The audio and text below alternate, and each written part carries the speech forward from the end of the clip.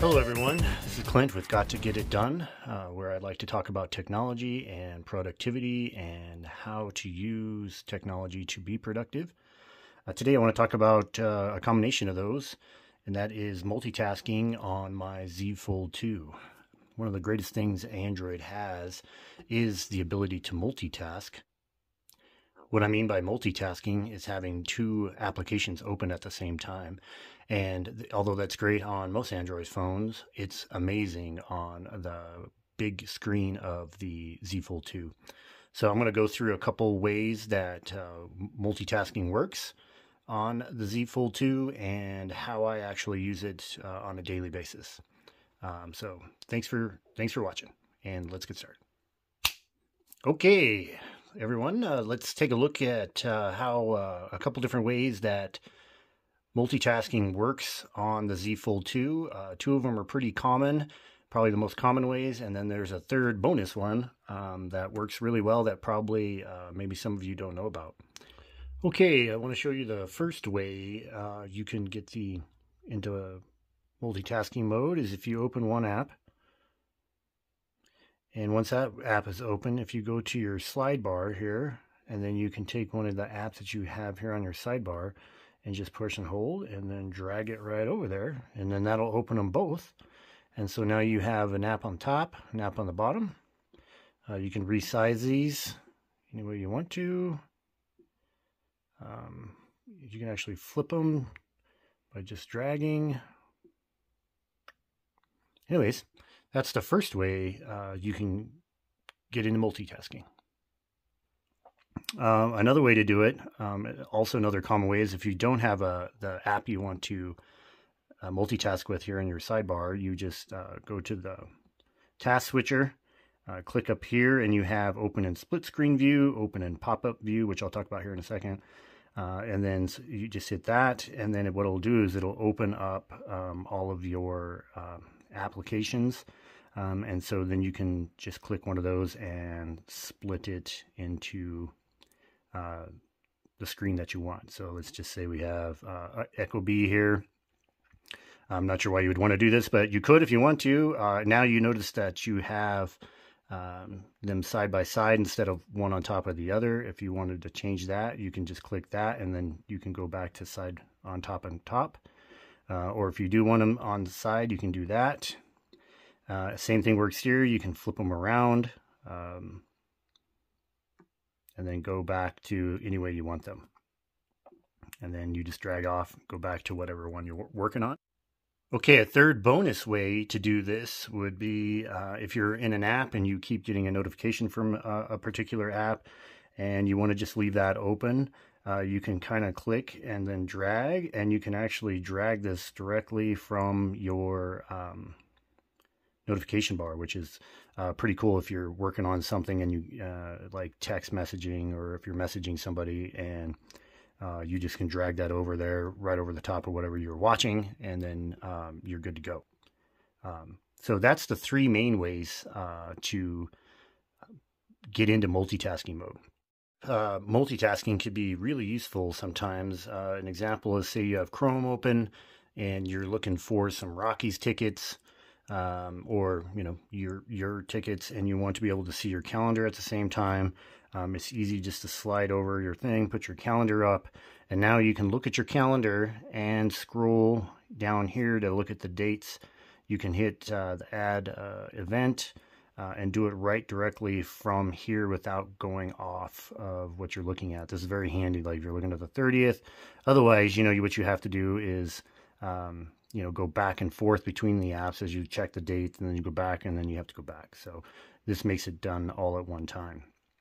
Really handy feature here too is you could actually go back home, and if you go back home, you can see back into your app switcher that these two apps are still connected. So you can go back and go back to that pairing anytime you want to, which is really handy.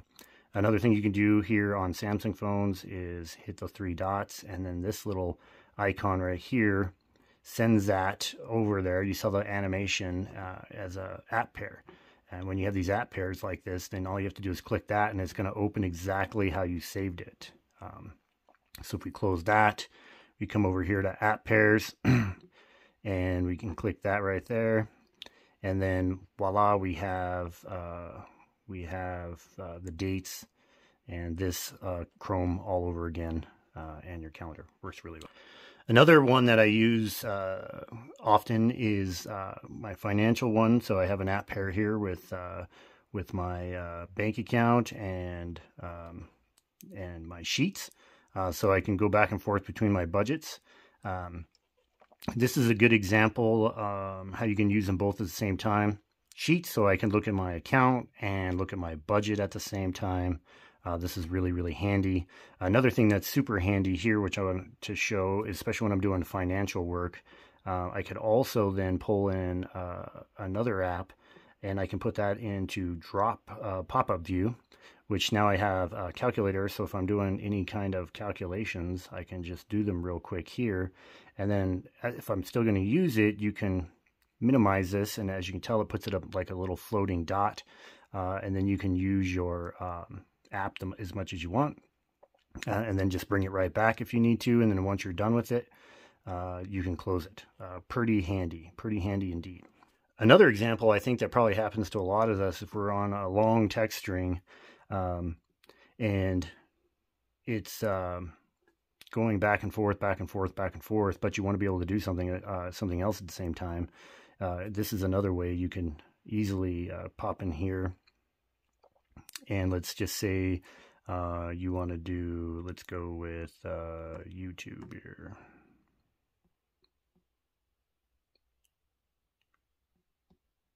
So say we have YouTube open at the same time. Now, if you're watching a video and this at the same time, might not be the best. So it might be better if you go like this. And now you have your video up here and your message down here. And so you can do them both at the same time.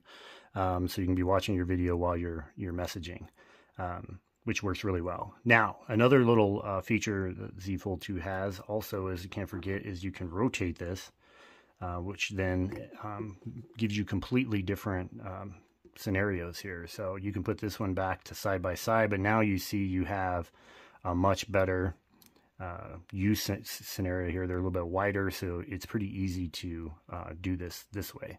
So if you flip these back, let's say, and then another cool thing you can do with Samsung's phones is if you click that there, you get this normal split keyboard, which is what you use, or well, I use a lot on my Fold 2. But you can also go to mini mode. You can go to full mode here, and then you can go to mini mode.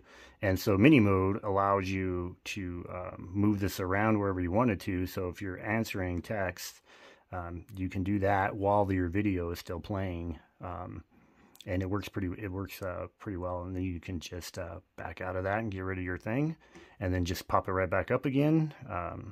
However you want to do it, it works really good. Another thing you can do is, let's say you're on a long text message string and you're going back and forth and it's a little boring, but so you want to be able to play a game at the same time. That is something you can do also, which I think is amazing that you can completely do that. So if you open in split screen mode and let's get a game, you can text and play the game at the same time. Let's see what we got here. How about Subway Surfer? Yeah, let's do that. As you can tell, it's loading up perfectly. You still have your text messages over here, and then you can get good to go. And of course, you know, the power of this guy has no problem doing something like this. So you can play, and then let's say you're ready to start talking. So then you can go back over here, text what you want to text. Get back out of there, and then continue with your game. Pretty cool stuff. I think you can probably one of the few phones you can do that on. Okay, one of the app pairs that I like to use a lot, just so I can get it over with really quick, and what I mean by get it over with is I can just get both of my social media platforms that I review, and that's here where we got Facebook and Instagram, and as you can tell, they work independently just great. You can scroll them as you scroll, and if you're really good, you can scroll them both at the same time and get your efficiently get all your social media out, but I don't know how good that's going to be. One thing I do want to mention here is that you saw that little pop-up that says apps may not work in split screen.